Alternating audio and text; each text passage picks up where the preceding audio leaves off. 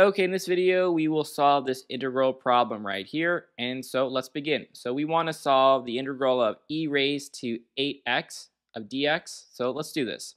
So the way we're going to solve this problem is say that u is equal to 8x. And then our du term, the derivative would be, the derivative of 8x would just be 8 dx. And then we can even isolate the dx term. So we can say that dx is equal to du divided by 8. And now we just need to swap.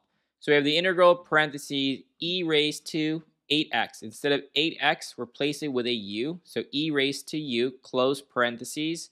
Now replace dx with du divided by 8. So du divided by 8. And we can rewrite this as 1 divided by 8, the integral of e raised to u du. All we did was move the 1 over 8 outside of the integral.